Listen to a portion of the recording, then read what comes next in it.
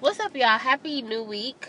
Today is Monday. It's a beautiful day out here in Tejas. This is on my spirit heavy, and it's been on my spirit now for probably 3 days. But it's something I used to live by that I kind of think is really relevant right now.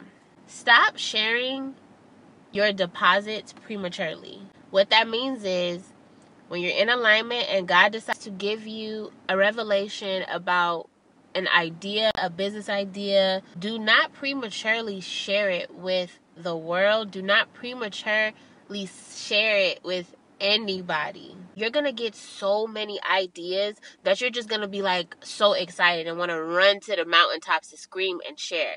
Absolutely not.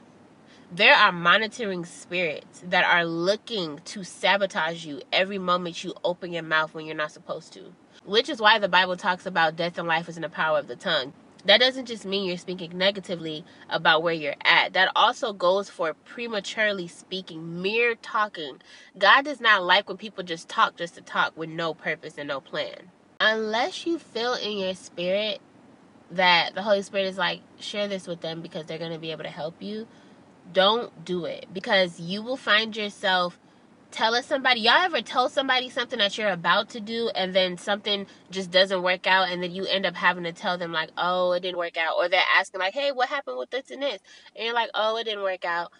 To avoid all of that causes discouragement or self-doubt, just don't tell nobody until it's time to tell somebody. Don't post it on social media. Don't post and be like, oh, we got something big coming. Don't do any of that unless it's a launch that needs to do that. Unless you're doing like a product launch where you need people to be knowing about what you're doing. But if it's something that has to happen with or without an audience, don't share it. Keep it to yourself. Wait for God to tell you to move. But in the back end, prepare. Do not allow your insecurities to make you feel like if you don't post it, then you're not doing it. I never send warning signs, ever. And it's not because, oh, I think I'm this and I think I'm that. It's because God did not tell me I needed to do it that way. So I'm going to do it the way that is safest in God's hands. I'm not dropping stuff right when it happens because I'm going to allow the blessing to marinate. If the blessing has enough time to marinate, you end up finding yourself literally the safest you could have ever been with that specific blessing. And it's going to taste so good. When I used to eat meat, I make like these bomb oxtail. I make really good meat. I would marinate my meat for at least a day. At least a day.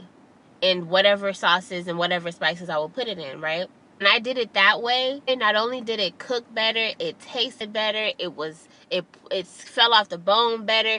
It was just a better quality of meat.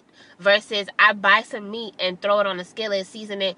I may have to over season it. I may have to go back in and do extra work. Holy Spirit, speak through me. I may have to go back in and put it back into a bag to get it marinated because I didn't have enough patience just to let it marinate in the time that it needed to marinate. That is the same with your blessings. When God deposits something in your mind, you don't go run telling people everything God just told you. You let it marinate. You let it sit with you. Even after the blessing is done, don't tell people prematurely what God is doing for you, because there is monitoring spirits waiting for your demise, waiting to throw you off, waiting to try to shut down the prayers and the breakthrough that is coming for you. Be silent about the moves that you are making. It is okay not to post every single detail of your life. It's okay. Don't nobody got to know everything about you, bro. Leave some mystery to you. And not only do you let it sit with you, you let it fester and you let the back end be built up. People think, oh, I got a business idea. Boom, Instagram. Boom, I got to make a website. There's so much foundational work that goes into building a blessing. When you are working in kingdom-based entrepreneurship, there's a lot of fundamentals that come in the back end, including building up your character. Because when God puts you on those large stages, you are not sharing the stage with God.